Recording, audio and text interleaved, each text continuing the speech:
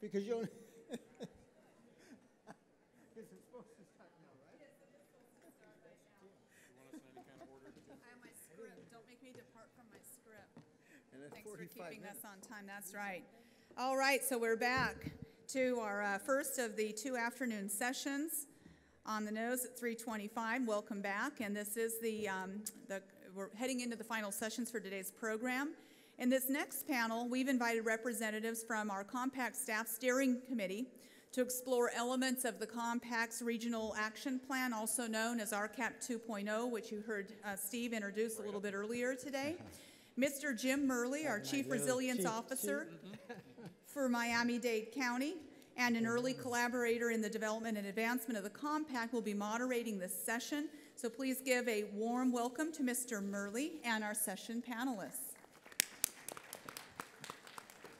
Thank you, Jennifer. And I think there's some people out there. We can try. We want to start on time because we're the panel before the elected mayors, and we will not be extending our talk into their time. Thank you, Jennifer, for introducing us. As she said, this is a continuation of the coming out party for RCAP 2.0. I've got it on my phone. You can look at it at that email address of rcap Roman2.org.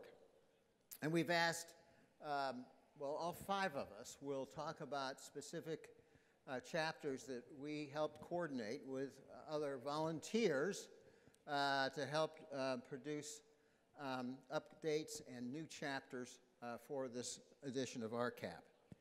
My participation at that level was with Jennifer. We were co-chairing the Regional Economic Resilience chapter, a brand new addition to RCAP.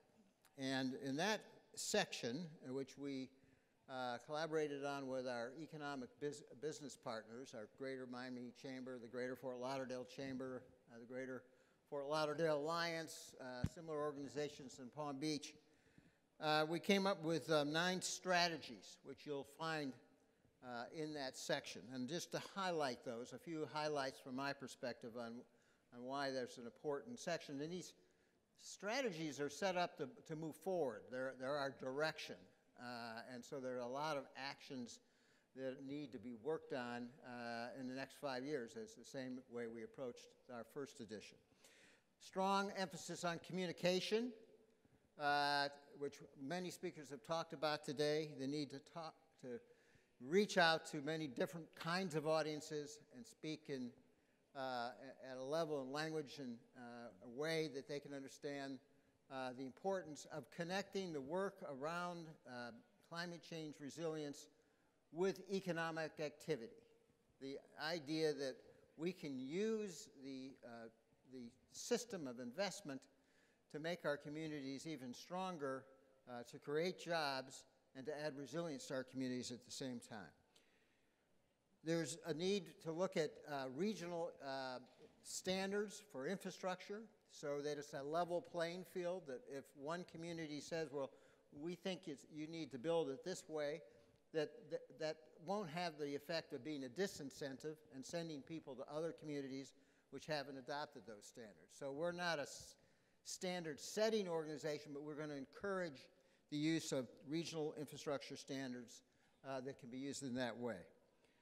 Regional water modeling, a very important function, and we have one of our foremost regional water modeler, Dr. Obasekera here with the Water Management District. And the Broward County has done such a great job in talking about future conditions of water and flooding, and that concept is embedded in this resilience strategy. There's been a great discussion at the former panel on the flood insurance program. That's also a focus.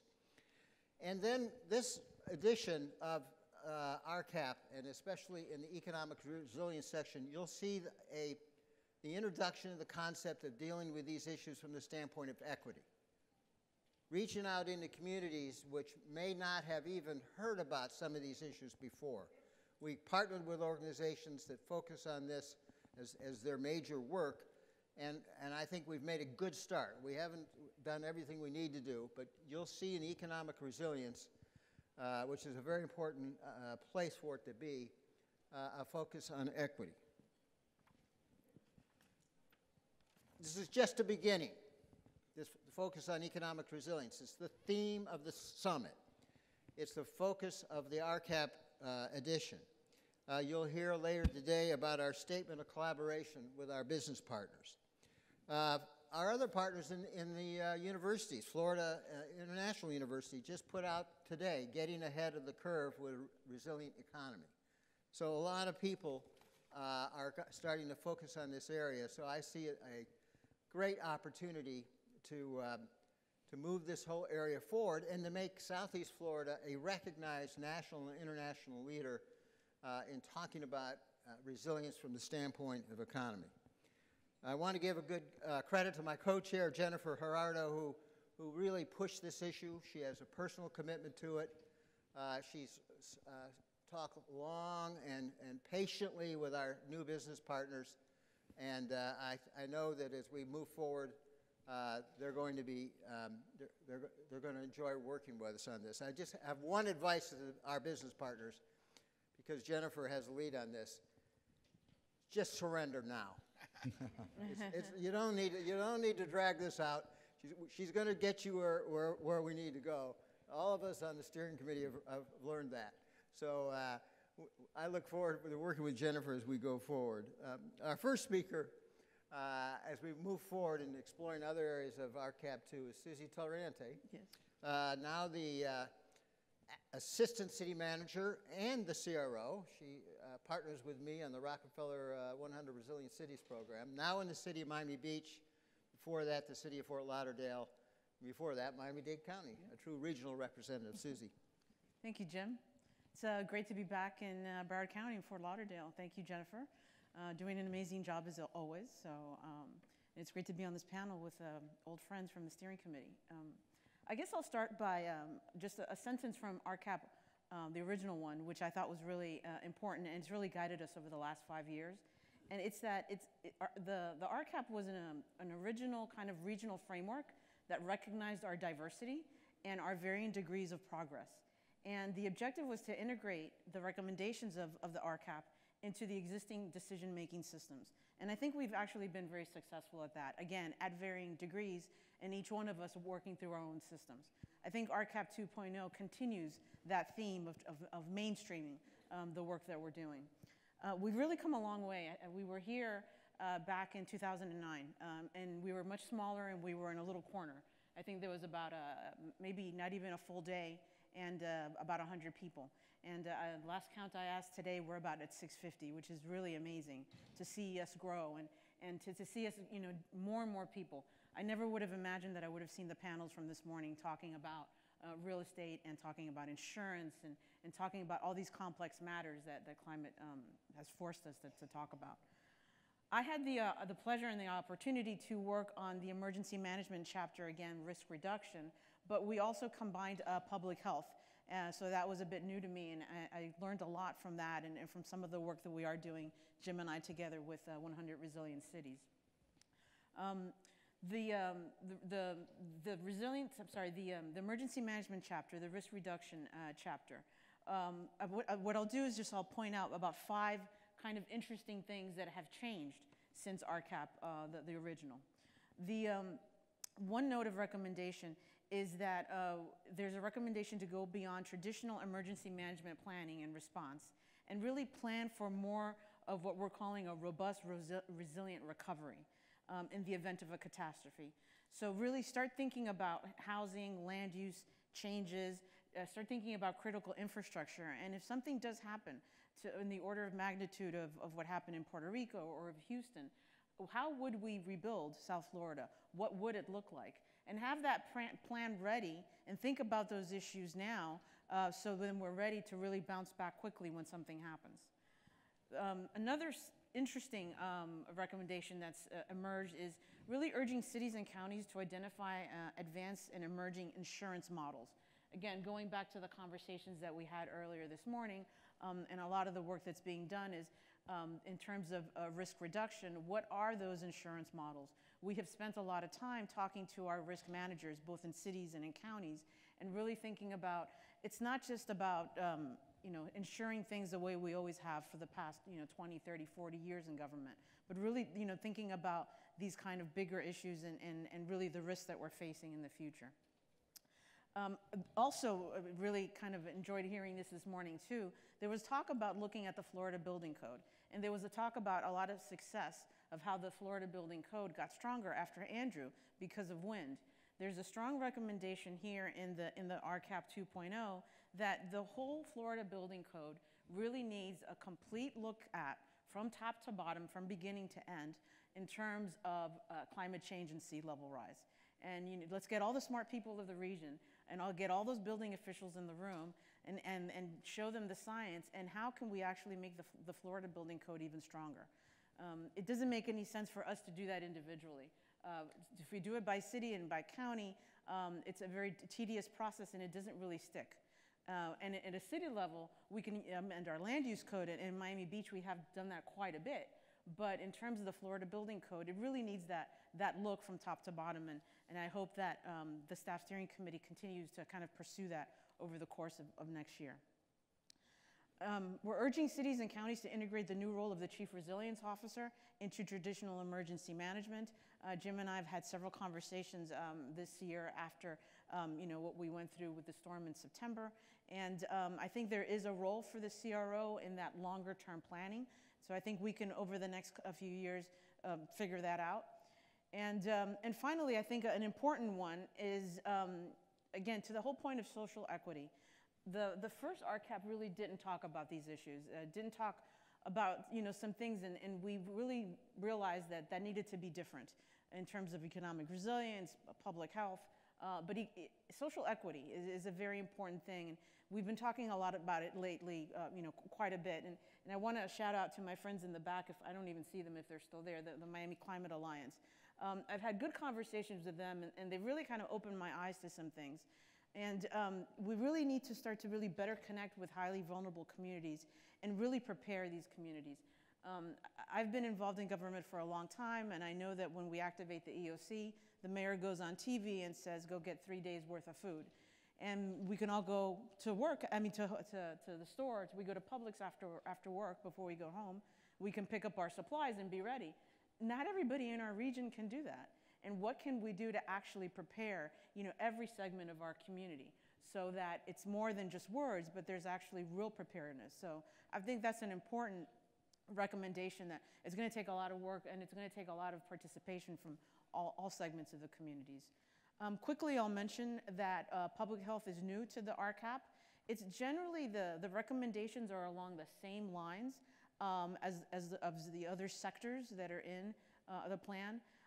The recommendations center around communications, the integration or mainstreaming with existing plans, reducing risk, using better data, and an awareness of how climate change affects public health in that field.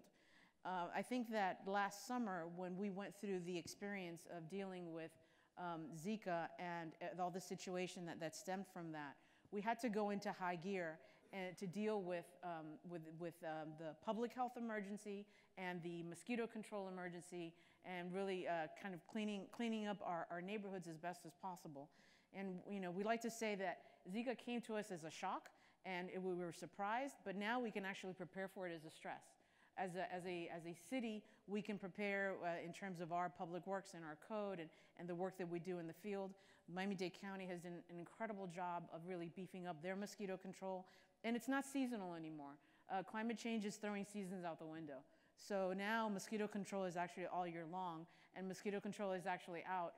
I read an email this morning, they were spraying the beach overnight, and they're out there in every corner. So that just goes to show you how this work evolves and how we continue to learn and again, make the work that we do better and very, attuned to the time. So with that, Jim, I'll pass it along back to you. And we'll go now to Jerry Bell, the Sustainable Communities and Transportation.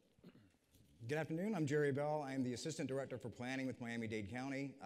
I had the privilege of working on the Sustainable Communities and Transportation section, along with Nicole Hefty, who is Jim's Deputy Resilience Officer. So it was a real pleasure to work with her. And in the interest of full disclosure, I have to say that it's actually two members of my staff. Kim Brown spearheaded the review of the sustainability communities policies and the node Sandanausami, along with Lois Bush from FDOT and Debbie Griner from Miami-Dade WASD spearheaded the transportation review, so did an excellent job with it.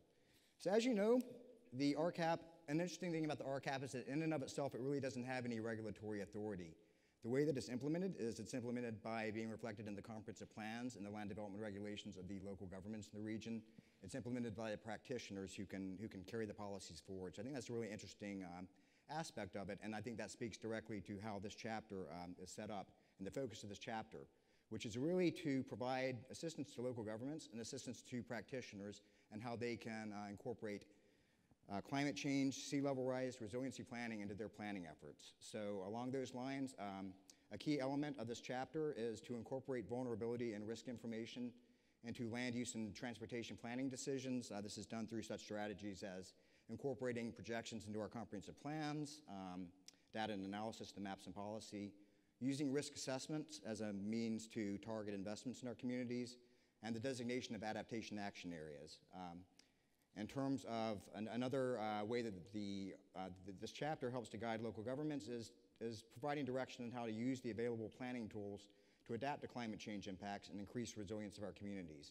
These are things like local adaptation strategies, green building standards, preserving our at-risk historic and archaeological resources. Also looks at what we can do to promote resilient low-carbon development. And examples of resilient low-carbon development would be transit-oriented developments, doing more compact walkable communities, incorporating sustainable design techniques that increase access to vulnerable transportation system users, more efficient land use patterns. How can we better use unused and underutilized parcels? Looking at big picture things like supporting economic growth and affordable housing near transit, enhancing this urban tree canopy, phasing out septic systems. Also looking, and this is the transportation component, what we do to promote efficient low carbon movement of people and freight through the area. Looking here at things, their policies about expanding bicycle and pedestrian networks, higher investment priority to transportation nodes that reduce emissions, increase transit use. So it's a big picture chapter, and the update process really focused on, we had an excellent team. We coordinated with representatives from the different counties, from the municipalities, from transportation agencies, from planning agencies.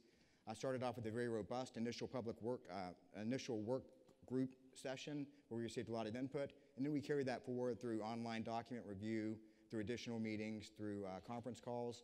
And based on the input we received from this process, the real key change for this section focused on better organizing it, recognizing that our users are the practitioners of local governments, making it more user-friendly, providing for increased coordination of the various audiences that use the RCAP. So the summary of the key updates that we made for this chapter would be more guidance relating to your adaptation action areas, a stronger focus on social equity outcomes. In terms of transportation, looking at the various changes in technology and how those impact it, things like automated self-driving vehicles, general shift from gas-driven vehicles to electric vehicles, and a shift from single-occupancy vehicles to high-occupancy vehicles. So that's a summary of the chapter and the basic changes that we made, or that are recommended. Thank you, Jerry. Next, Chris Berg from the Nature Conservancy, a not-for-profit organization that's been part of our compact since the very beginning. Natural systems and agriculture. Chris? Thank you, Jim. Hello, everybody. I'd like to start by recognizing that in addition to myself, Mike Roberts from the Monroe County Growth Management Division was the co-chair in developing these chapters, and we had a lot of help, like these others, with the working groups for each of the chapters. A lot of people from a lot of organizations contributing their time, which was really, really wonderful. So a lot of times, agriculture and natural systems are framed as competing land uses or conflicting land uses, but in fact, when it comes to climate change, they really share a lot of commonalities. The ways that climate change are affecting them are often similar, so it made sense to join these together in some ways. So crops, for example, natural systems themselves, the natural species populations that depend upon them are all supported by very specific climate factors. So precipitation, temperature, and other environmental variables like salinity really shape what can live where and how well it thrives. Climate change and sea level rise are changing those variables and changing the ability of these populations or crop systems to do what they've been doing for many, many thousands of years in the case of the natural systems, or 100 or so years in the case of the crop systems. And the status quo is at risk. I think that's obvious with all of the climate change issues that we face. And really there's a lot to lose. So agriculture, along with real estate and along with tourism, is one of the 3 top economic sectors here in the state of Florida. The Southeast Florida region has some incredibly valuable agricultural products, particularly in the South Dade region and in the Palm Beach County region. And then our natural systems, in addition to the sort of fundamental value of the biological diversity, the plants, animals, and genetic diversity that's found in them, are really important to people and to our communities from the standpoint of the ecosystem services that they provide to us. So you've heard several speakers earlier today talk about the protective role that coral reefs or other natural systems provide for us as the front line of defense against storms, the erosion and the flooding that they bring to our shores. That's very much an example of an ecosystem service. The water quality and water storage capacity that the natural systems provide, the valuable fisheries, the ecotourism, and others are yet more examples of ecosystem services that we really depend upon, not only for our economy, but for our quality of life. So there are a number of shared threats that climate change brings to both agriculture and natural systems. Invasive species, or pests and pathogens, as they're often referred to in the agriculture context, are examples of those. Just like native species, they are governed by climate conditions. So as the climate warms, we're beginning to see the ranges of some of these species extend further northward. We're starting to see more of them coming in and spreading more aggressively as a result of climate change. The availability of clean, fresh water is critical both for agriculture and for natural systems. I think you're going to hear more about that from Dr. Obi Sequeira next.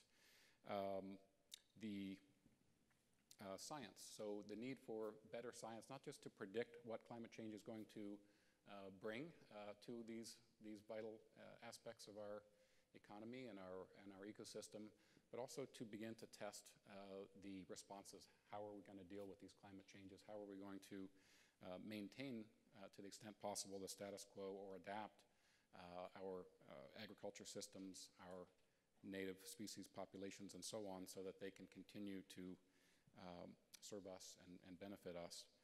I'm just going to touch on a couple of the new items. Many of the items from the RCAP 1.0 were carried through to version 2.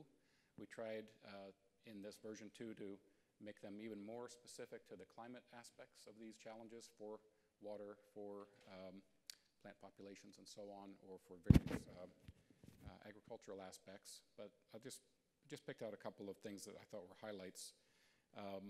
There was a proposal in the natural systems, one of the natural systems action, to develop a species dispersal and conservation plan. So we know that if we just allow climate change impacts to occur and we don't help natural systems and native species move with the changes or adapt to those changes, they are likely to run up against the built environment, the urban environment, and in some cases suffer as a result.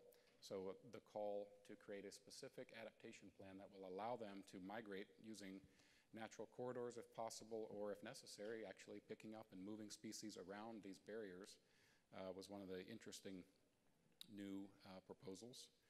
The first go around in RCAP 1.0, we didn't address fisheries in any real sense. So for version 2.0, there was a proposal to look at the valuable fisheries that are found here in Southeast Florida, from the spiny lobster and stone crab to the finfish, and see if we can anticipate how climate change is going to impact them, and see if we can help them and the fisheries and the fishermen who depend upon them adapt as well. On the agriculture side, the concept of making agriculture part of the solution to climate change, not just trying to maintain the agriculture for all of its inherent values, but trying to help agricultural lands and land uses become part of the solution by sequestering carbon, by serving dual roles, not only as crop production, but also water storage or water recharge areas. co-locating solar or wind farms with traditional crop farms was yet another concept. And then there was a general class of sort of modernizing agricultural practices, and one of the interesting ones that we had a lot of discussion about was shore-based or land-based aquaculture.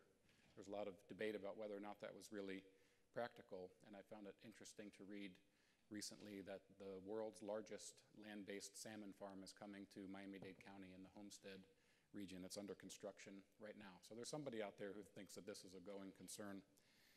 So salmon should be available to us soon. And finally, this was a great example of the RCAP 2.0 public process. We developed a draft, we bounced it off the public, we got input, and one of the things that none of us in the agriculture chapter caught was that we hadn't really thought about the people that are doing the agriculture. We were thinking about the land, we were thinking about the land uses, and one of our respondents brought to our attention that we hadn't factored in the health risks to agricultural workers, and it was added, and I think a good addition brought to us by our public process. Good. Thanks. We probably should have called this speed dating with RCAP. The last speaker, we all know him and love him, is Obi from the South Florida Water Management District. He's going to cover water resources. And then we will take Q&A until we see the elected officials, in which case we will exit. Thank you, Jim. I have the privilege of speaking for our excellent team we had. The work group was also chaired by Dr. Jennifer Gerardo and then Hardeep Anand from Miami-Dade Water and Sewer Department.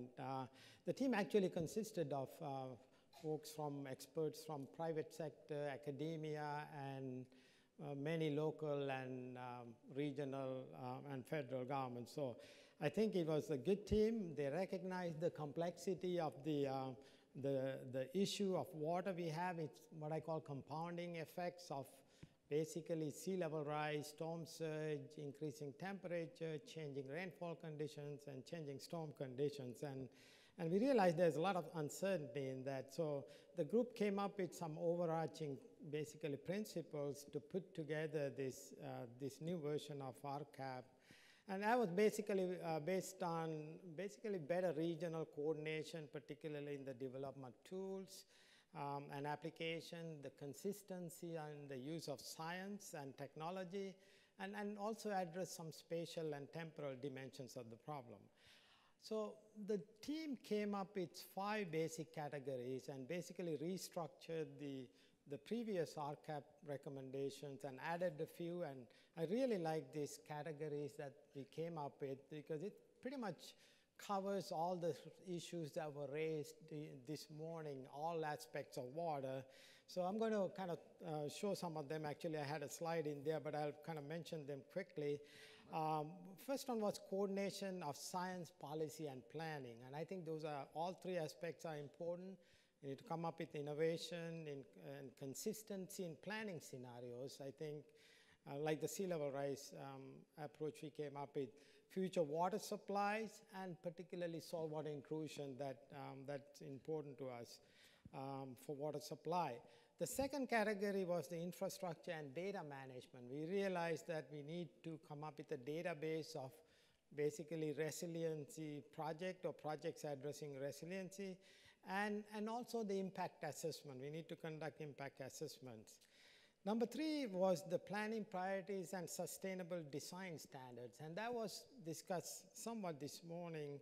And I think this is a big one in terms that we need to modernize the standards, particularly, for example, groundwater table is going to increase. We need increased water table maps, finished flow elevations. And one highlight of this item was the request to the U.S. Army Corps of Engineers to revisit the Central and South Florida flood control project, which is 50 years old, and people are talking about that. It's not probably functioning as it was designed for various reasons. And then also something that we are working on at the Water Management District, the level of service for flood protection and other aspects of water management. Changes in the stormwater rules and practice integrated water resources management and include things like green infrastructure that was discussed this morning. So that was a comprehensive item there. The other item was the coordination of research and technology. We need to foster water management research, particularly in the climate modeling world. We know there are a lot of uncertainties, and promote risk-based decision making. And I think that's an area we need to work on. And partnerships with entities like Florida Climate Institute and federal agencies and others. And the last but not least, and I think this was discussed heavily this morning, the capital projects and funding and investments. You know, we understand we need innovative funding approaches. And more importantly, we have big projects like the Everglades Restoration, which we think is one of the best adaptation strategies that could benefit everybody, including water supply. I think we need to support that effort in the region. And one other item I really like is what we call adaptable infrastructure. Yeah, I think in this world of uncertainty, adaptable designs for infrastructure enhancement, I think, for water resources will go a long way. And we also need to expand our water storage areas, not only for flood protection, but also for water supply. So these 5 categories actually took all the 21 recommendations, including some new ones, and basically these will allow us to monitor how we progress in the water sector in implementing our CAP. So that's pretty much it. Thank you, Obi. Thank you, panel. Ladies and gentlemen, we can take some questions. I'll get up so I can.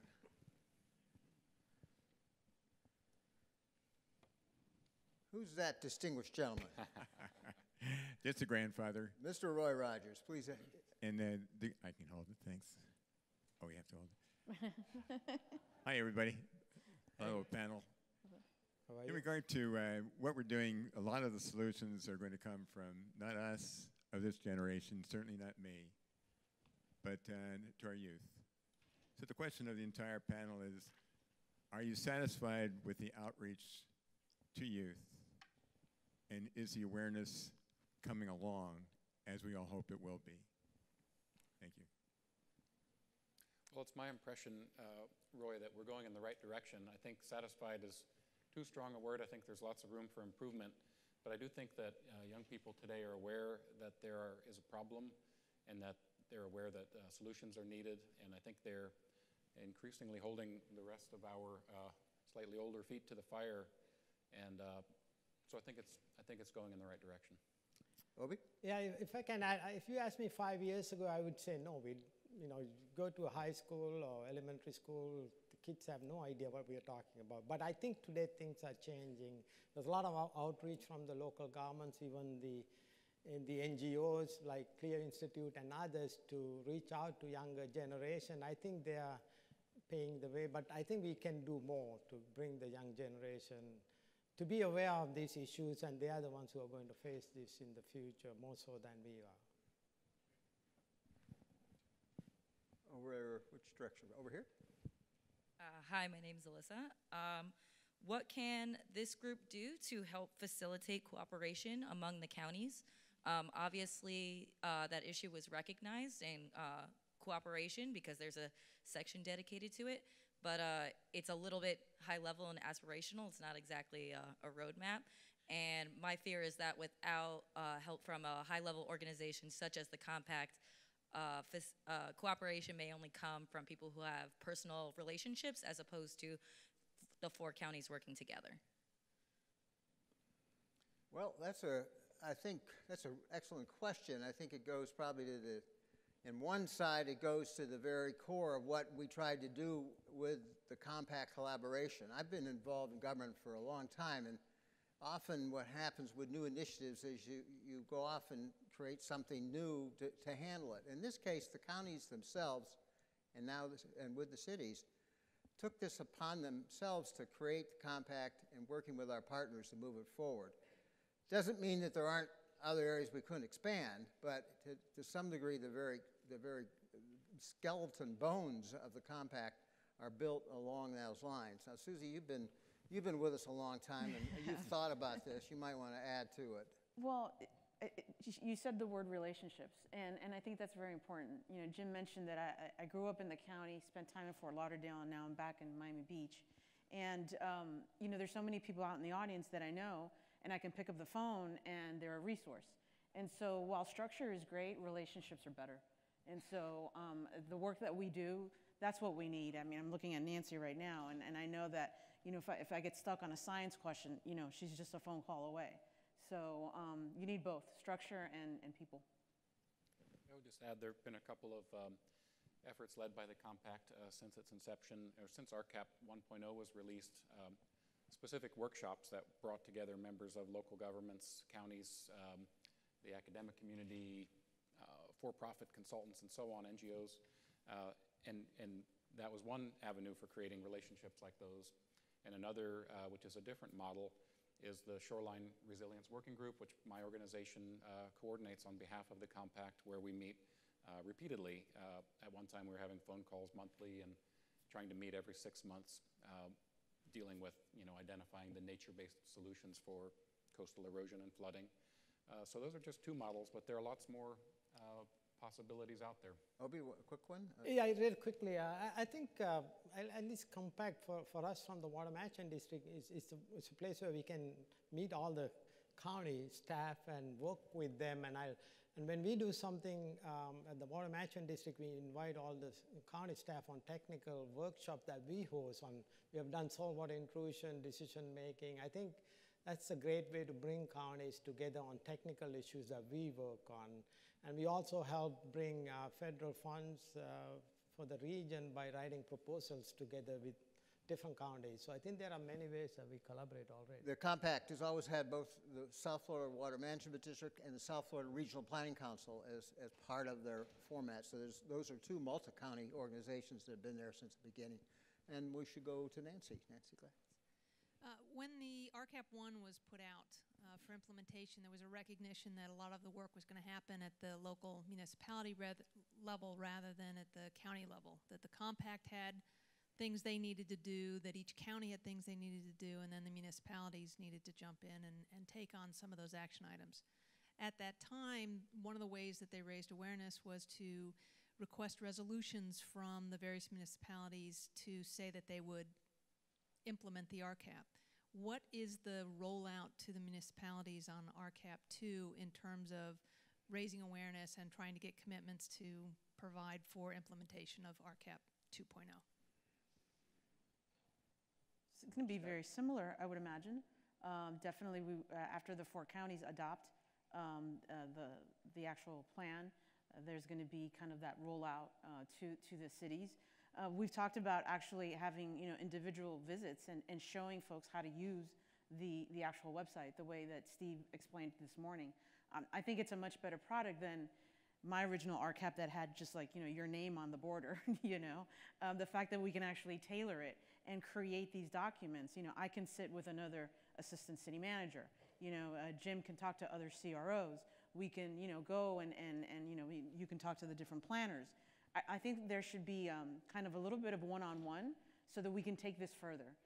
It's my understanding we have about 1/3 of the cities, right, that are that are committed to supporting the RCAP and committed to using the sea level rise projections.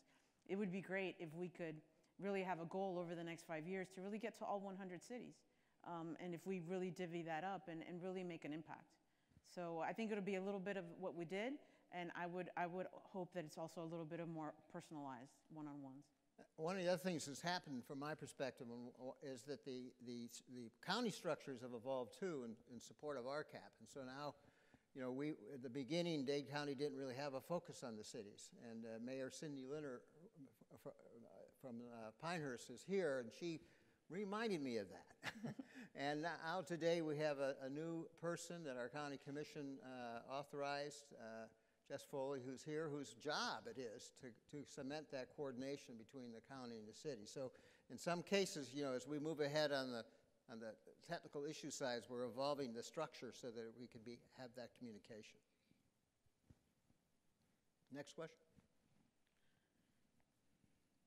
Hey, so 2 years ago I started a master's program at the University of Florida studying urban planning, and the second that I got down to Gainesville, I pegged this RCAP, and I've done case studies and research since, for 2.5 years now.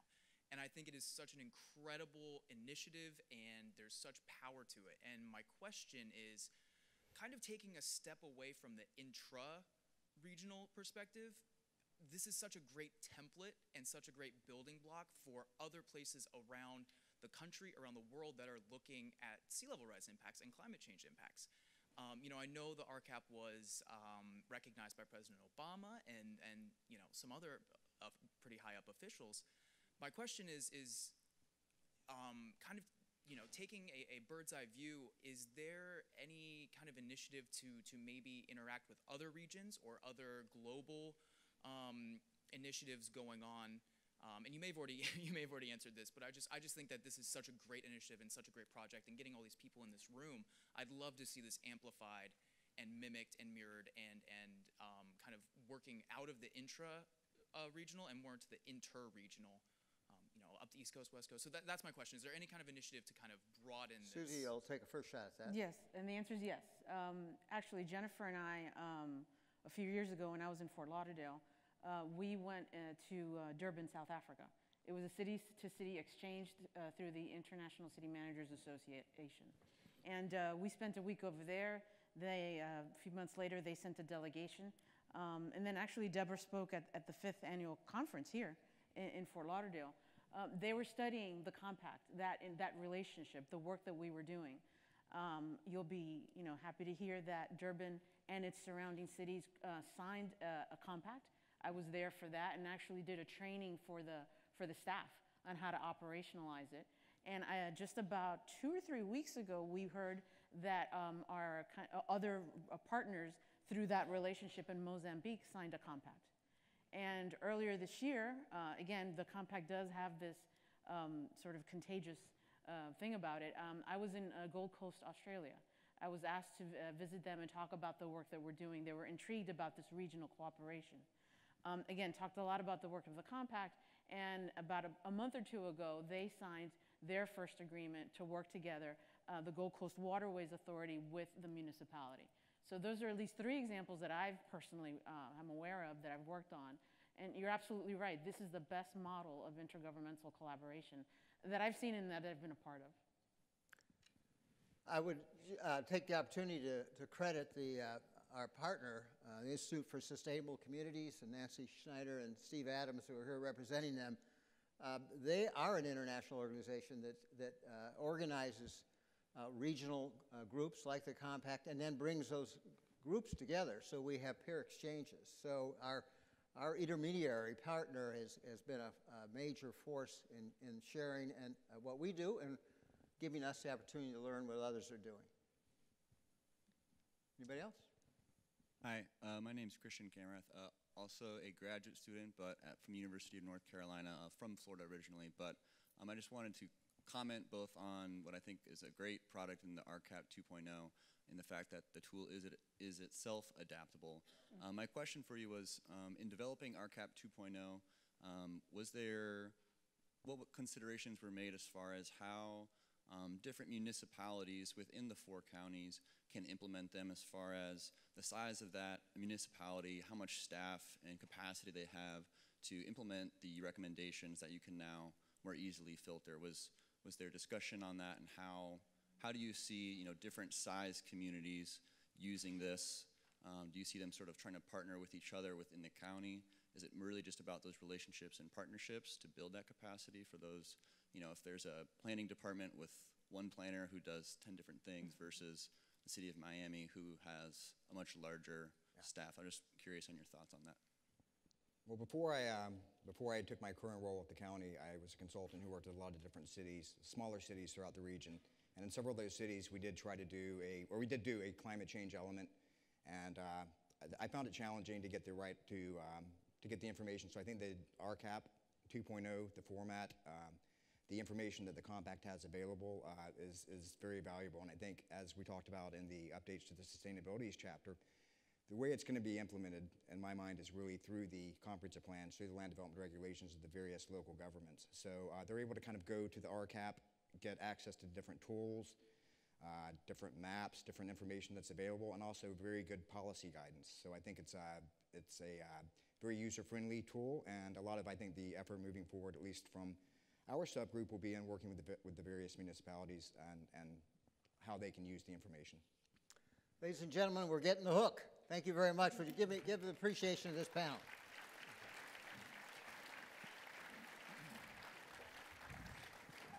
All right, well, once again, thanks so much, Jim, and to our staff steering committee for sharing your participation reflections on the RCAP planning process.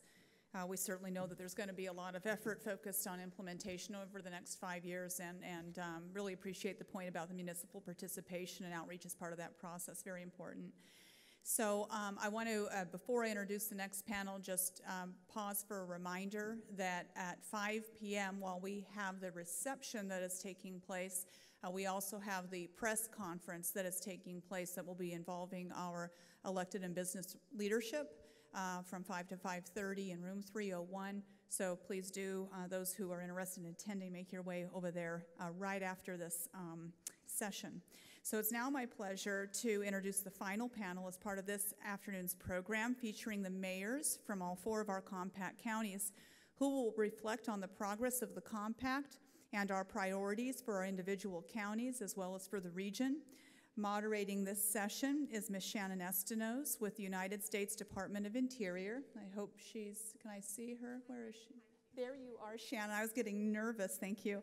So Ms. Estenos has had a long association with the compact through her previous role as the governing board member with the South Florida Water Management District and a longtime leader on Everglades restoration and sustainable water resource management issues.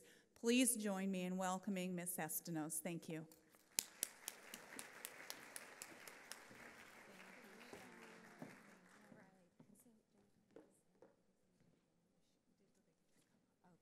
I'd like to ask our elected officials to come on up to the stage if they're in the room.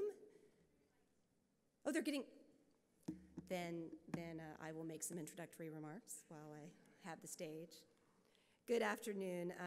Again, I am Shannon Estenos. I'm the Director of Everglades Restoration for the United States Department of the Interior, and I am so delighted to be back at the Southeast Florida Regional Climate Change Compact Summit.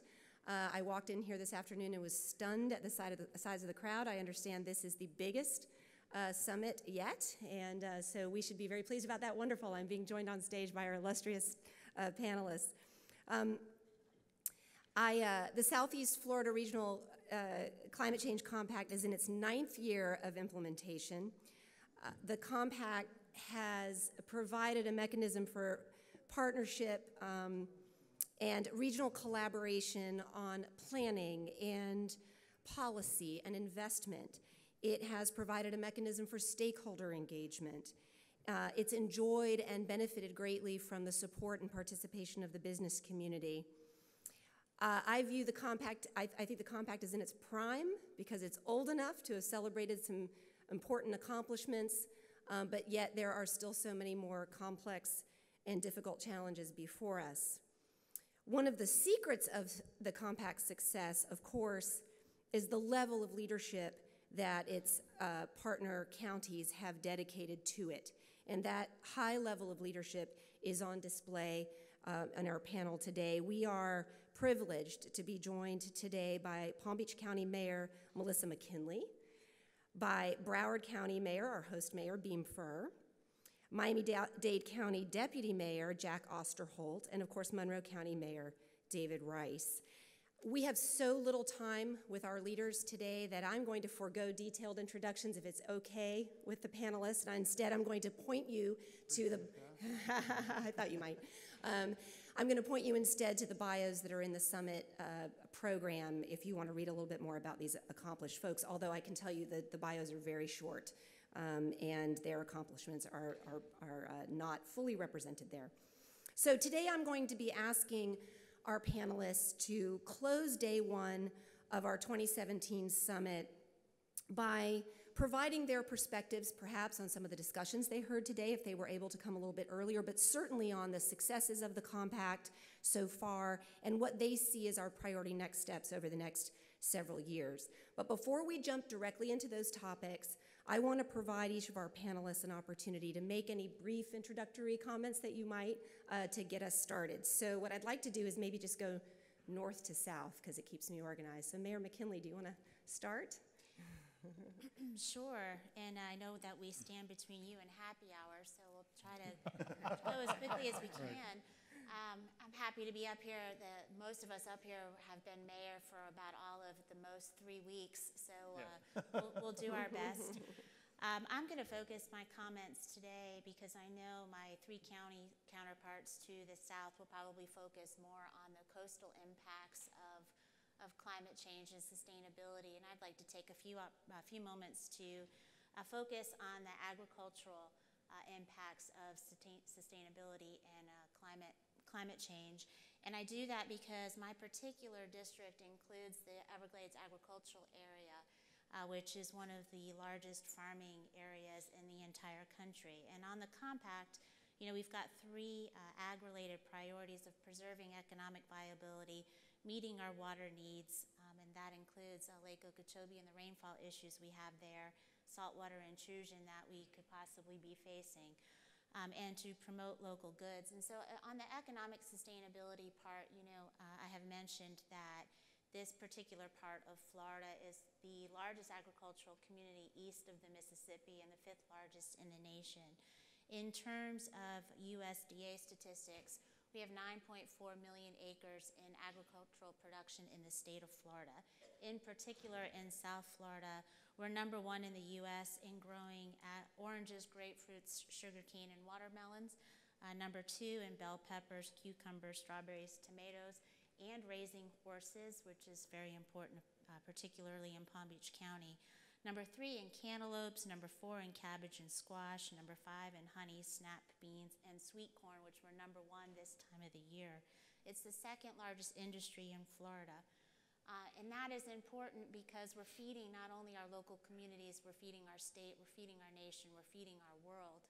And what we're going to see as we start to see sea level rise is a western migration of the population, and the further they move west, the further pressure there is placed on those farming communities to turn that farm acreage into rooftops as people look for safer places to live. And so I think it's important when we have this conversation to not forget about the agricultural communities and anything that harms those agricultural communities, which are already rural, which are already significantly poor, which have high unemployment rates, will put further pressure on our local governments to try to figure out a way to re-employ those people, to move those people to different locations, to build affordable housing, to repair infrastructure, you know, in those small cities and those small rural areas. So it's an important part of the conversation on sustainability and climate change. So I'm happy to be here today and look forward to continuing the conversation. Thank you, Mayor McKinley. Mayor Furr, sure. First of all, I think it's important to make sure, if you're in a position that I'm in, to make sure you have an incredible staff. And I will tell you, having a staff like Broward County has with Dr. Jurado and her and everybody that she works with, it makes our job a lot easier. I think we have empowered them as much as we possibly could to really help us understand the situation we're in, understand the issues we face. Because as you know, as in the position I'm in, we have to deal with a lot of issues. This isn't the only issue that we get to work with, and we rely on them. And they have been fantastic. I just have to say, and this conference itself is a testament to that. So I really just wanted to say thank you first for keeping us so much in the loop. And what I've watched in the couple years that I've been with this is watching this entire compact change and just go from kind of bringing awareness to the situation to this year where it's kind of getting down to the nitty-gritty. It's really more, and I like what Susan Torienti had said about things becoming mainstreamed. That's a good word for it, because you're starting to see in every single thing that we deal with, whether it's a development contract or it's something with the airport or the seaport, now this has become part of the conversation. And it wasn't part of the conversation before. And that is a major step forward. And I think that that's a testament to this compact. I think it's a testament to all the people in here, because everybody's working at it from different angles. But together, it's building momentum. And I think all of us together are I see a way forward now. There are some, you've heard today, a lot of the big challenges, and particularly on infrastructure and things like that. But I like the fact that the business community is here, because we have to have them. That has to be part of the solution, and that's a big connection, and that's a big difference between previous compacts than this one. And so I think we're on our way. Wonderful. Okay, Deputy Mayor. This morning I talked a little bit about the fact that a lot of what we do is tied together. The success of the compact is that it did all that on its own. And I think Jim said this earlier, and I want to stress it again. This wasn't a grant from the federal government. This wasn't a responsibility for us by HUD. This was a group of people who recognized the reality that the environment that we were operating in was going through a significant change, and that change wasn't going to be isolated in any one small segment of our region, but would be the whole region. And they put this together, and it has been a roaring success from my perspective. That brings me to a conversation that the mayor is sorry he can't be here. Something horrible showed up, nothing bad, just something very disruptive showed up he had to deal with. But he feels very strongly about this, very strongly about the fact that the counties are working together irrespective of a lot of other things. And let me pick two of those important functions for resiliency of the economy, and that's our airports. FLL and MIA are two large airports that have very different regions. And in the old days, there would be arguments back and forth at the staff level about who's going to get what flight and who's going to get what airlines. All that went away because the airports themselves realized that the value of working together greatly exceeded the value of fighting each other for growth. And as a fact, both of them have grown greatly. And I say resilience because they are together an unbelievable element of resilience in the economy of this community. So that's one. I could name you 50 examples like that. All of them mostly done at the state level, at the staff level, not done because commission said this and the state put this out, but they realized that the capacity to work together made us much more resilient. So thank you, Compact, for what you've done. We can't wait to continue to work with you over time. We all took a significant amount of learning this summer. I think we've even shared that from a resiliency perspective through the hurricane process. So let's keep going what we're doing, and I want to thank you all. Wonderful, thank you. Mayor Rice. Yes, thank you very much. And I'd like to say thank you to the folks who are out here. Today has been a very gratifying day, partly because as I've talked to people in the group, I've heard over and over expressed the value and the love that exists in many of the people here from Monroe County. We've had a rough time lately. We've all had a bit of a rough time lately, but we were singled out to be the target, and we've done rather well with it. We're doing well on both ends of our very long county, and we're doing less well toward the middle and Big Pine down, for those of you who have told me that you spent so much time there and value it so highly. Thank you very much. And I'd like to also point out a very personal thing for me that represents our interdependence in a way that supports the efforts of this organization. After Hurricane Andrew, Monroe County's first responders were the first into Homestead.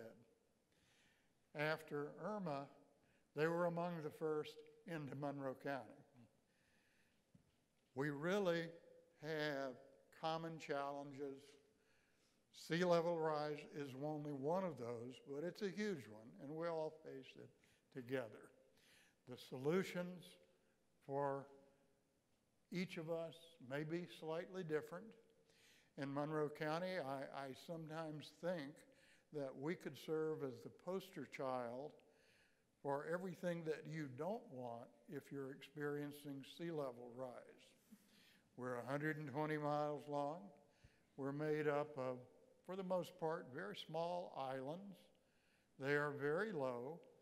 And I find it kind of amusing that your response up here with the advent of a storm is to move people west because you're getting them out of the flood zone. Well, Monroe County has a little spot in Key West and a little spot in the Upper Keys that is out of the flood zone. The rest of it is the flood zone. We don't have the luxury, nor have we ever had the luxury of debating about, is sea level rise happening and is it going to change our future? Because I can assure you, it is going to change our future. Quite frankly, I suggested kind of humorously earlier today a change in the title of our meeting today, because we could easily say, and I think many of you will agree with me, that we are, quote, buying our future. Everything that we talk about has huge, huge financial consequences. We are truly buying the future that some of us will not see, but it will be here. And it's going to force some very hard decisions for those of us who are elected officials. It's going to force us to decide, are we going to do the right thing, or are we going to do the politically expedient thing? We'll find out. And we're doing well so far, as indicated by this presence here today. So thank you so kindly. Thank you, Mayor.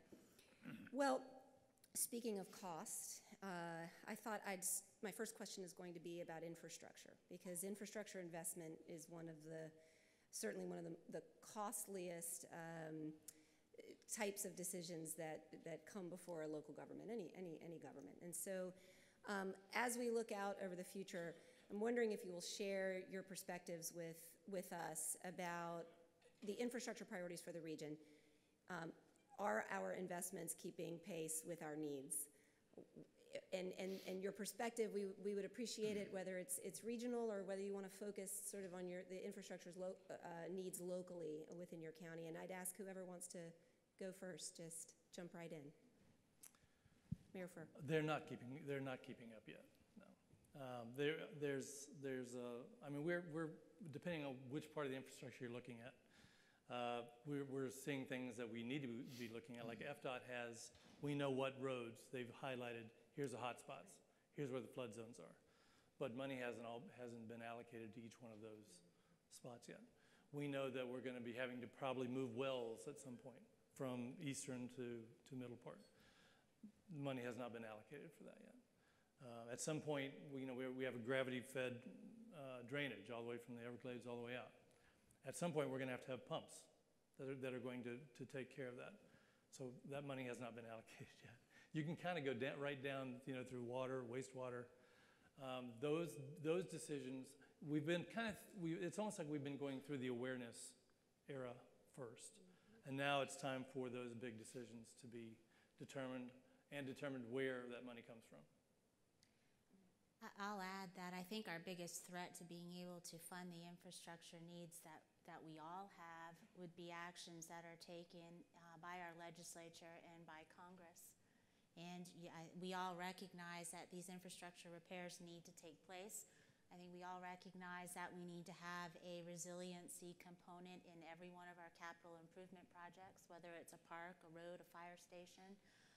But when we have a legislature that continues to tie our hands in our ability to raise local revenue, when we are faced with a homestead exemption constitutional ballot initiative that for my county will reduce our revenues by $30 million in 1 year, and we were capped at how much we can play with our millage. We're looking at a $50 million shortfall, and despite the fact that we passed a 1-cent sales tax initiative, that's to repair the infrastructure that we haven't been able to afford to repair over the last few years. And or the last decade, we'll be able to add resiliency components to those projects, but where we go forward from there is going to be more difficult.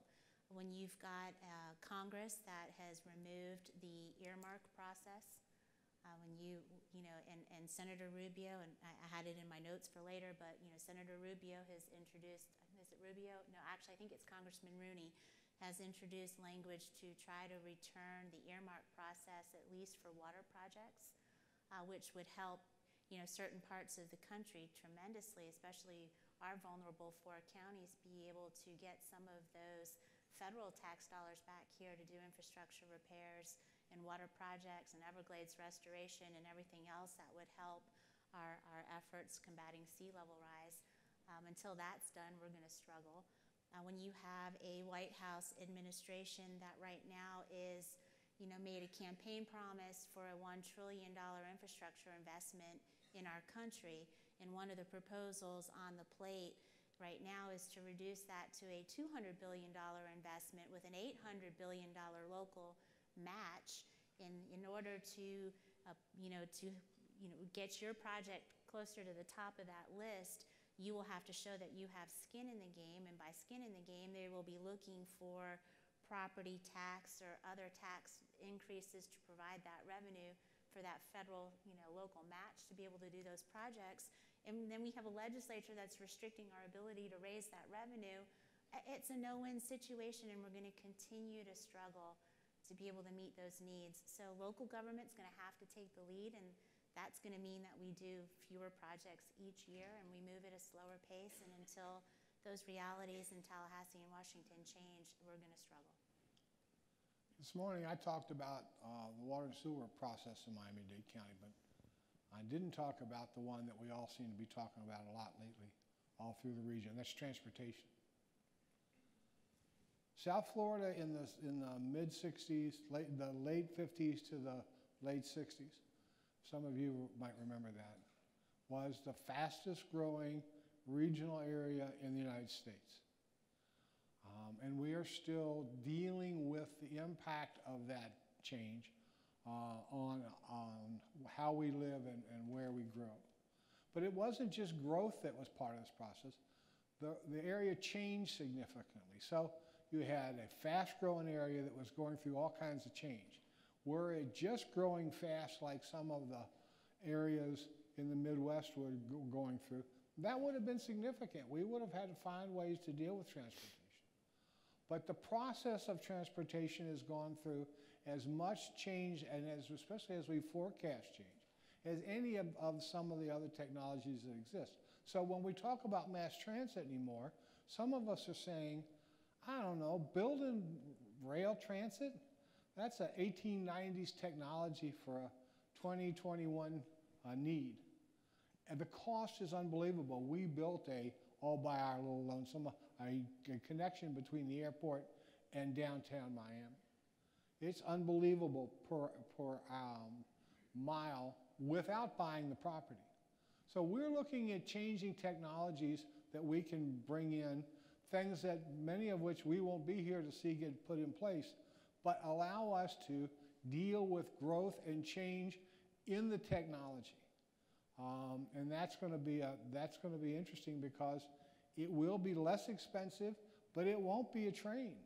Those people who get upset with us because it's not going to be rail are going to say, well, I don't know that that's going to work. Well, talk to the city of Denver. The city of Denver built a beautiful mass transit system. It took them 10 years to raise the money, design it, and build it. By the time they got ready to open up, a lot of the growth had moved to another area. So people found themselves riding in their cars to the rail to go downtown. And we don't want that to happen. We don't want to be out of style before it gets finished. So let's look at technology and see where things are going to go as much as we can, and say, I attempt to address that through infrastructure needs to be different, needs to look at growth and change. Yes, I can comment here. I think in Monroe County we're doing some things that we're all doing.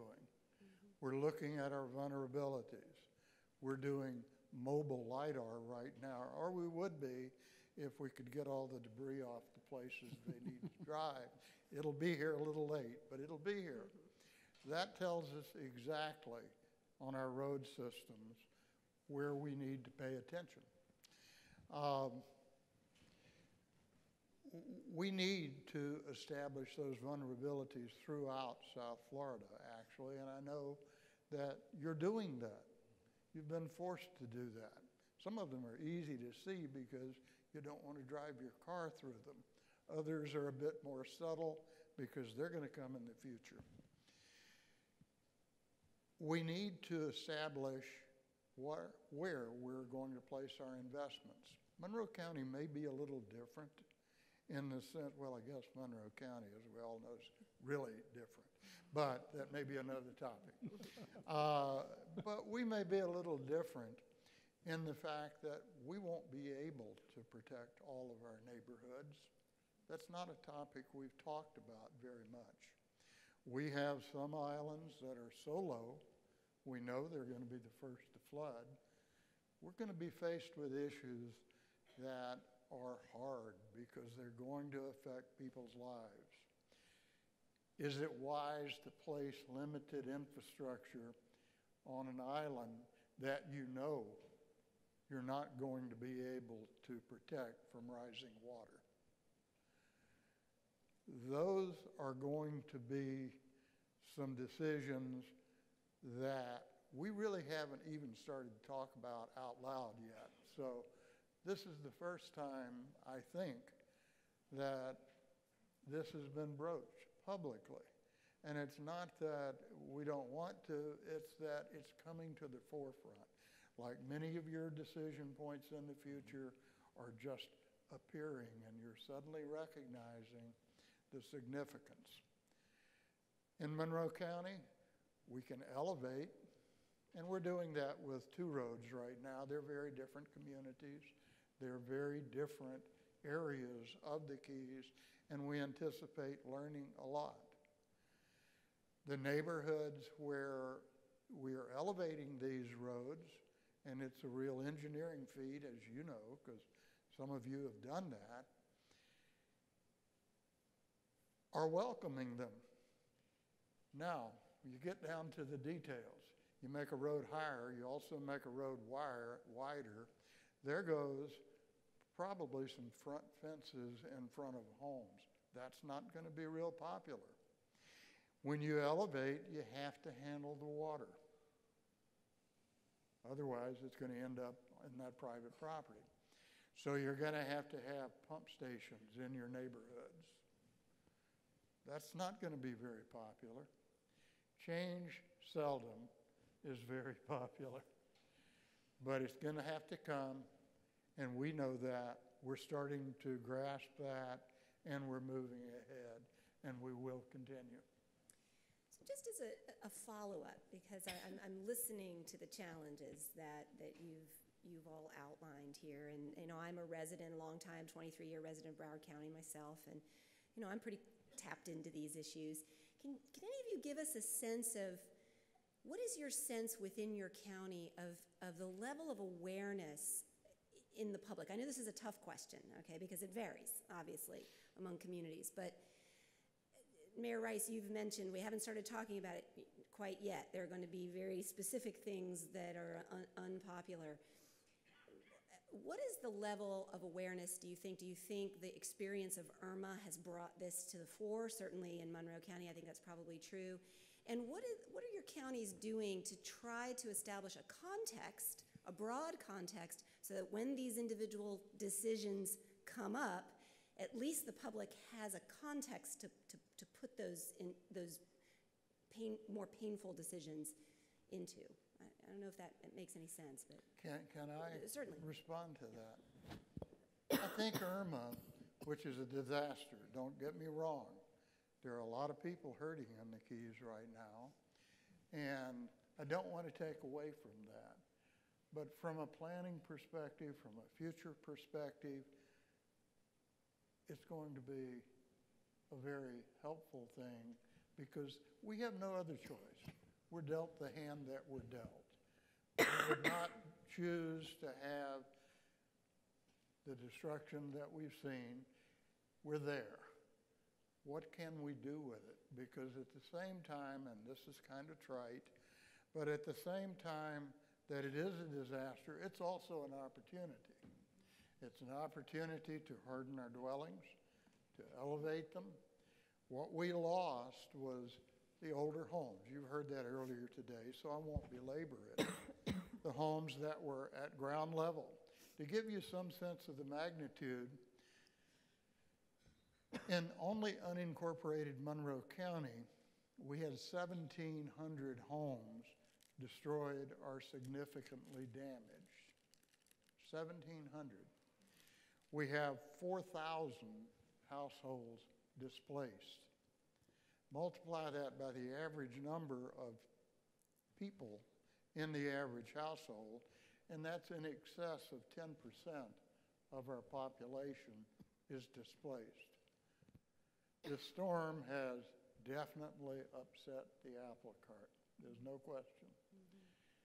It'll be up to us and our community to step forward to the future and build the environment, and I'm talking about the environment in a different sense than the physical environment, but to build a community that we would want folks to be living in the future, while remaining to keep the valued elements of the Keys. No, we won't be going up significantly, I can assure you.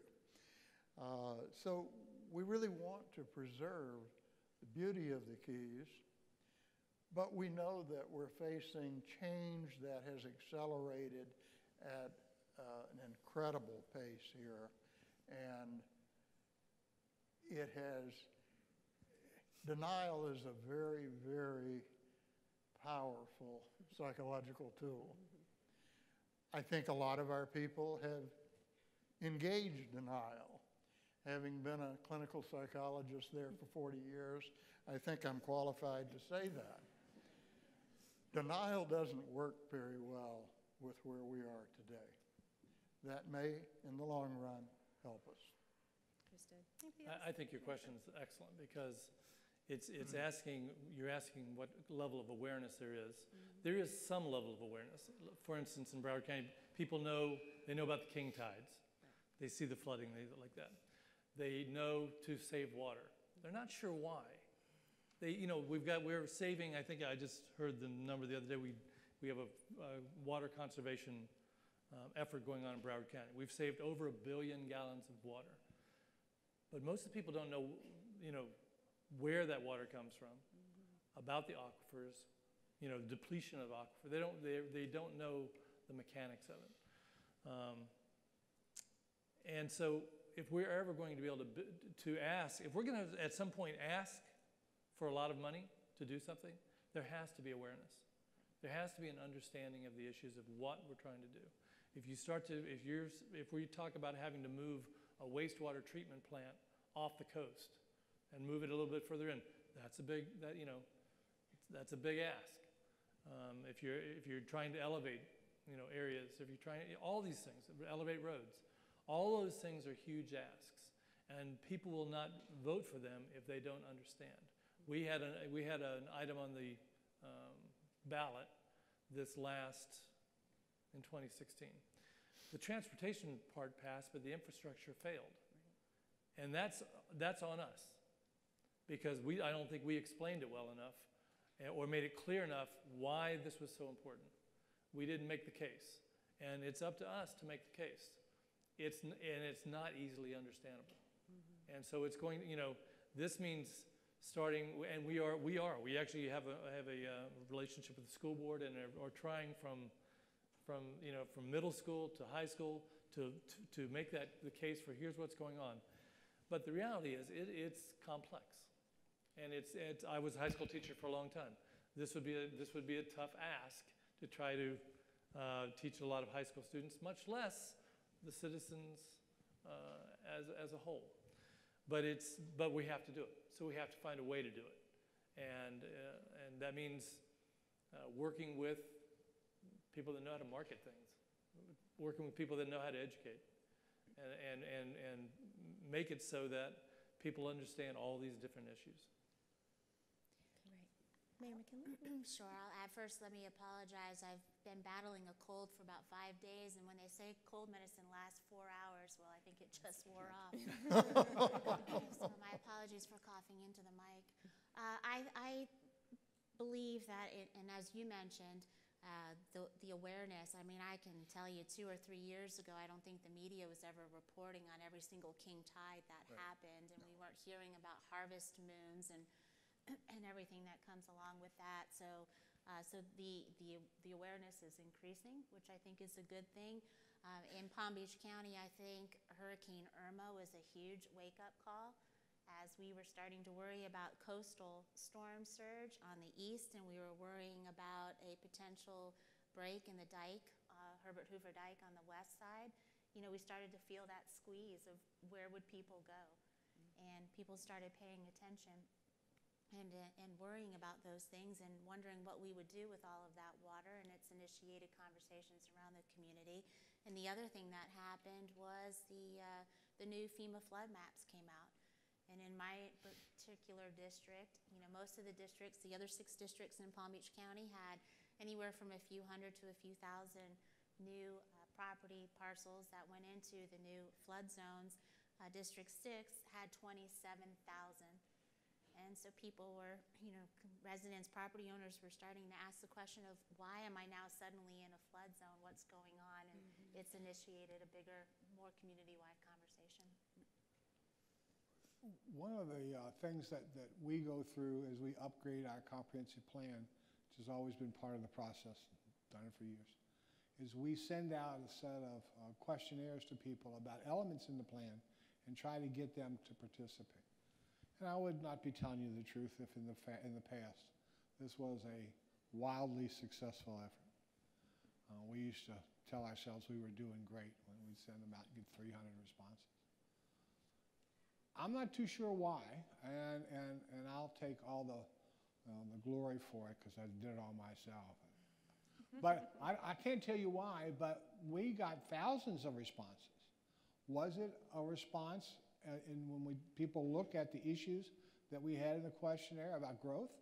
Was it a response when they looked at the issues about growth and they looked and thought about what happened with hurricanes this year? Was it functions of growth when they listened to complaints about traffic all the time? I'm not too sure what it was, but there was a response, and oftentimes the responses answered the questions, and then the thing that they had the most fun with was writing on the bottom about what the hell they thought this was really all about. That's interesting stuff. It is not scientific. I don't contend that this was a clear, well-drawn sample, but it showed us, number one, that people weren't interested enough to return it to us. And number two, some of the comments that they made to us on the policies that were in them were really kind of interesting. So we're thrilled. We're thrilled when we can get people to talk to us about the future. That's really what a large part of government's all about.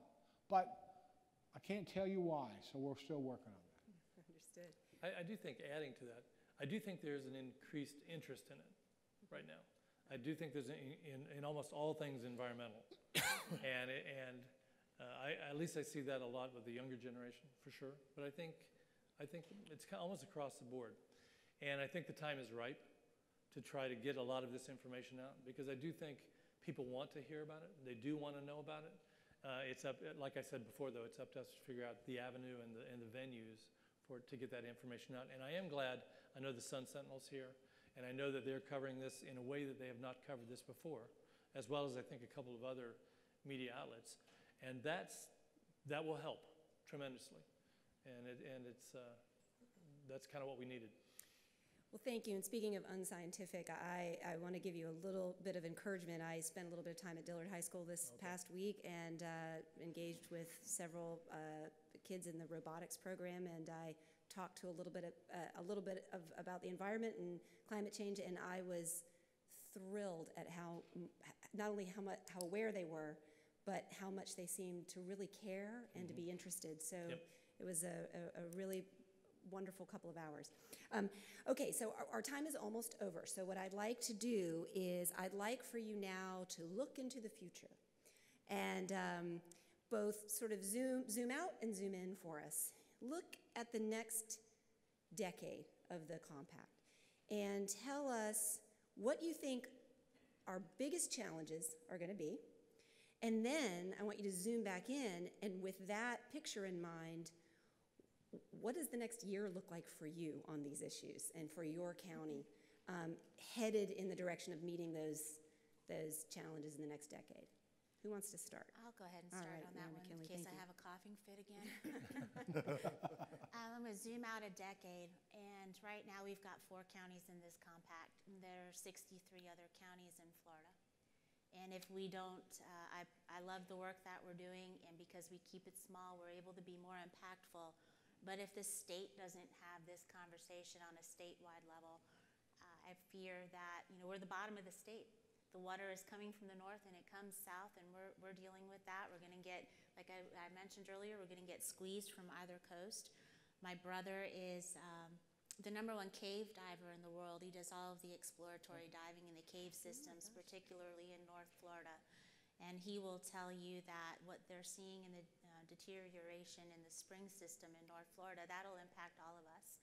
And this water conversation, this sea level rise conversation that we're having needs to happen statewide.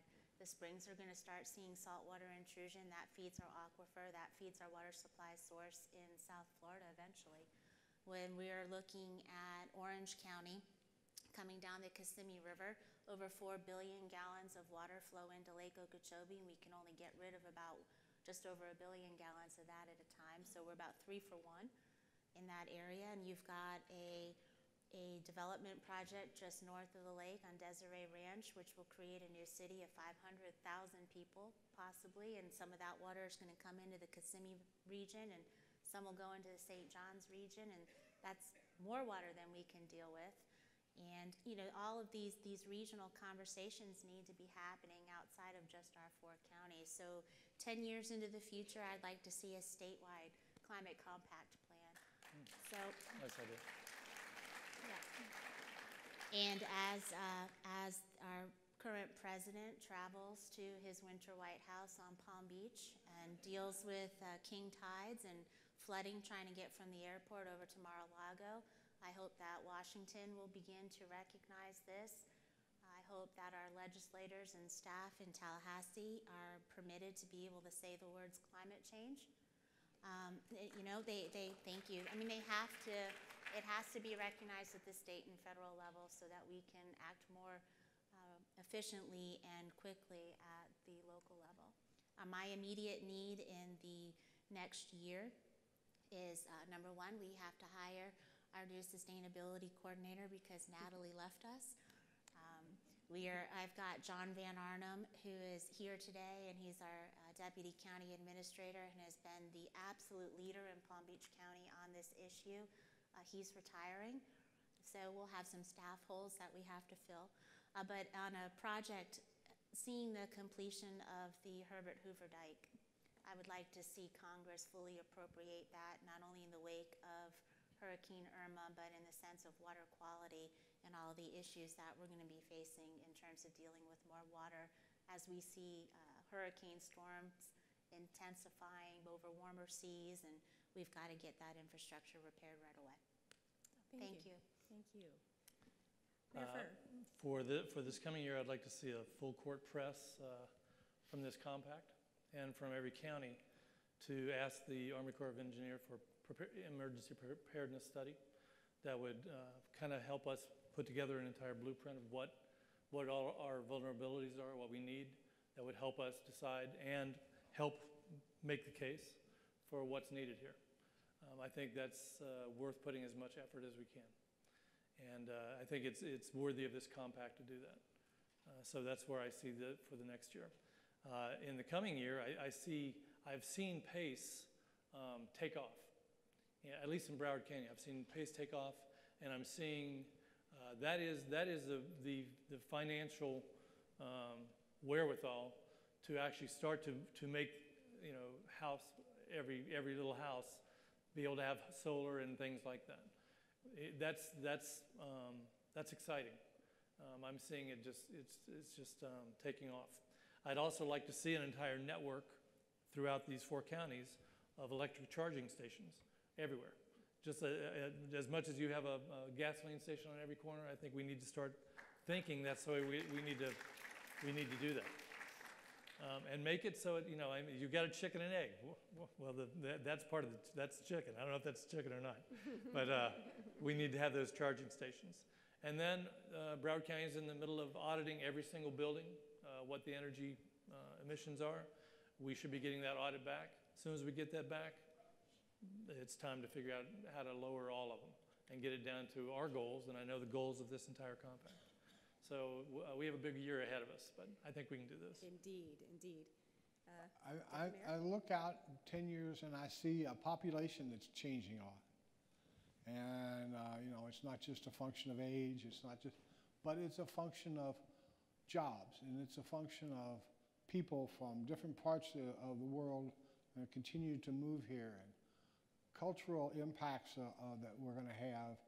Again, jobs. We need to make sure that when we're done, we look at what we've done to the economy and said, we put a lot more jobs in computer-aided design and a lot more jobs in working in the hotels and not a whole lot of jobs in the middle. And that really worries me. It scares me to death. And so what I would like to think about, again, thinking about the resiliency of our economy, is to focus on that middle. And I don't mean to sound like a statement out of a 6 o'clock news story.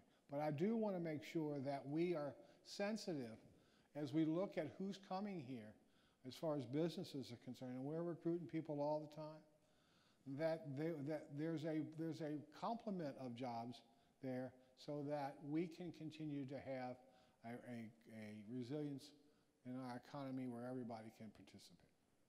Thank you. Mayor Rice, you want to bring us home? I would like to echo what you just said. The economy and the finances drive most everything, guys. And the recognition of that by this compact and bringing in the business community can't be overemphasized. We really have to do that. We have to broaden beyond that, and I love your idea of the statewide growth. I believe the time has come for that. I don't think the storm only woke up people in the Keys who chose to ignore the issue. I think it woke up people up the state of Florida. We all got a wake-up call. And I think we can use this event as a herald for a change into the future, because there is an awareness today that wasn't there, what, 3.5 months ago? Some of the challenges are workforce, as you say. You're looking at your workforce range and saying, we're missing it with certain segments of that group. We're looking at the entire workforce that's probably moved to Dade County, pretty much. That's an exaggeration, of course. But the homes that were destroyed were the homes they were living in. They were the older homes. They were the homes that could be rented affordably. One of the tremendous goals that we have for the next year is to clear the way so that we can reconstruct affordable workforce housing in the Keys. And frankly, we're not so much talking about affordable housing in the Keys. That's a joke. Total joke. We're looking at affordable workforce housing. Since the storm, I am told that rent rates in Monroe County have increased by 50%. I'm sure that varies some with the individual situation, but it's not an exaggeration. We've got to build that segment of our living ability back to attract perhaps some of the people who've left, some of the people who've always wanted to be there, like yours truly in 1973. We got paid in sunshine, not money. And I think many of you understand that. There are those people who want to be there. They will come. We have to be ready for them. Well, if I may be so bold as to speak for the compact, although I have no authority to do so, but I will say thank you to all of you, and I will include Mayor Jimenez, who I know would be here with us if he could have been. And thank you for being here, but also thank you for leading and for continuing this tradition of the highest level leadership among the partner organizations. And I hope you'll join me in thanking our panelists for closing out day one.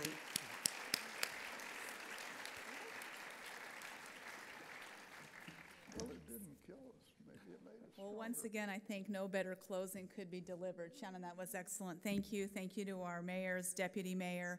I think it'll be really exciting as we look at the summits next year and over the ensuing decade to think how many of the milestones referenced here will be documented in our conversations as we move forward. Looks like there's a celebratory announcement to be made.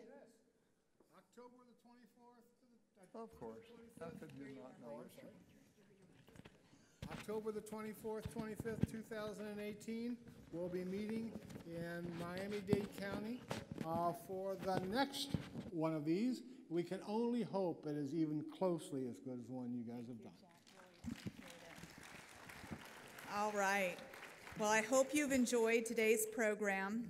Tomorrow we'll be building on this conversation and with more of a focus on other regional collaborations, inter-regional collaborations, sharing of model initiatives, and promotion of energy and transportation breakthroughs, as well as other innovations and resilience. So a little bit different program. I think it's going to be tremendous. It'll start at 8:15 with a light breakfast and coffee available starting at 7:30. We invite you all once again to stay for the evening reception that will begin in just a moment in the lobby and continue till 6:30. There's appetizers. You each have a drink ticket and your name badge. Additional purchases can be made beyond your ticket. Once more, we have our press event also happening at 5 o'clock just now in room 301. And let's see, so take advantage of the reception, please. And we hope you enjoy an evening of dining out here in Broward County. And with that, we're adjourned. Enjoy your evening. Thank you.